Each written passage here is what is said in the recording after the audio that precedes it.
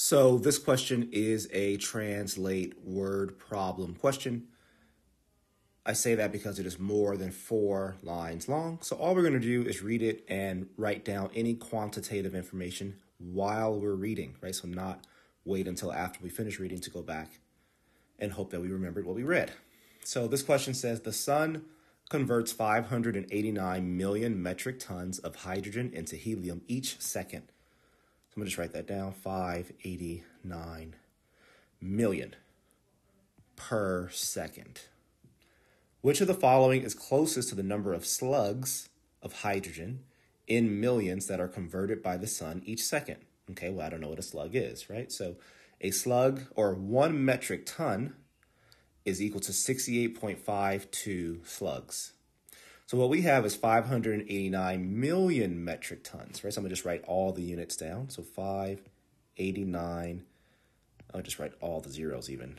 000, 000 for million. And then I'm going to say MT for metric tons.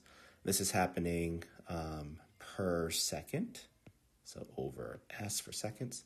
Then I'm going to multiply that by the conversion factor that was provided in the question. This conversion factor tells me that 1 metric ton, or 1 MT, right? And it goes in the denominator so that I can cross cancel those units out. That's why I put it down there, is equal to 68.52 slugs, right? So the units I'm left with are slugs and seconds, which is exactly what I want. So let's do some math here. The metric tons cross out, so really all I'm doing is multiplying this 589 million times 68.52. And our answer, don't forget, our answer will be in millions, right? So let's do the math here. I'm going to pull out my calculator and say 589,000,000 times 68.52. And what I am getting from that is 40, looks like billion, 358,280,000. And even with just that, right, like without simplifying it any further, I know that the answer has to be D. But what does it mean that the answer should be in millions?